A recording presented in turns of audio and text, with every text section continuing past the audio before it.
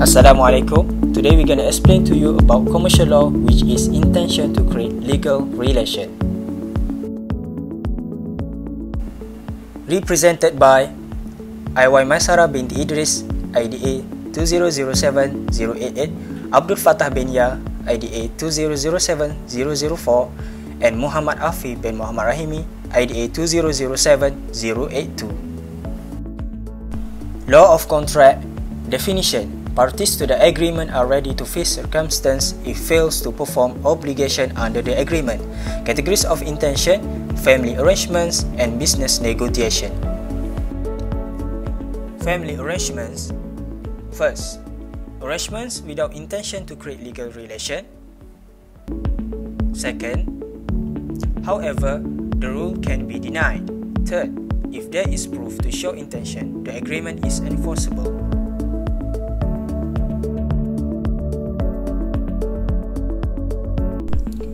Business negotiation definition. Parties to agreement are supposed to have intention to create legal relation. However, the rule can be denied. I'm gonna meet Peter at his room. I hope he gonna accept the contract. Hello Peter, it's nice to meet you today. Hey Robert, I'm glad to meet you too. I am from Rose and Frank Corporation. I want you to enter a contract for the sale and purchase of tissue paper at a certain price between Rose and Frank Corporation and Crompton and Brothers Limited. Yes Robert, let's we enter into the contract for the sale and purchase of tissue paper at a certain price. Deal.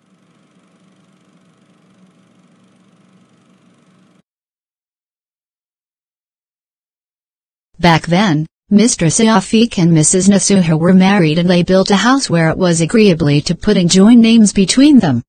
For our house, I want us to sign a document that this house will be under two names. It will be me, Safiq, and you, Nasuha. Both of our name will be registered for our house. What will the document be about?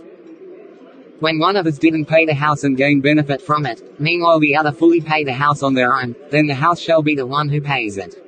Do you agree with this? I am agree with this. Okay then, I will sign the contract, Shafiq. I hope one of us will remember this document and never breach it. One day, Mr. Safiq left Mrs. Nasuha for another woman.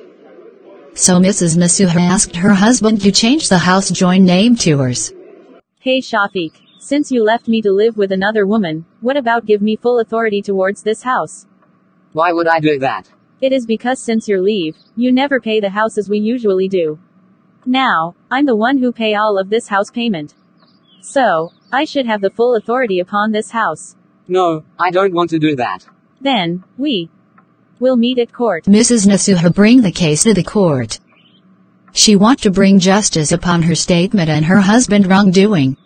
Mrs. Nasuha, would you tell me, what has happened? My husband and I have agreed to sign on a document which contains, if any of us failed to pay and receive the benefit from it, meanwhile the other fully pay the house on their own, then the house shall be the one who pay. In this case, I am the one who fully pay the house on my own, meanwhile my husband didn't pay any and receive benefit from it.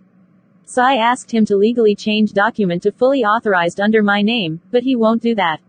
It is true. What has your wife tell me, Mr. Safiq? Yes, she said the truth. But I don't want to give full authorization of house to her because I'm her husband. Your doings are wrong as it is breach the document you have signed before, Mr. Safiq. Hence, the house shall be given fully to Mrs. Nasuha as per document both of you signed. Finally, my hard work pays off. I got the house.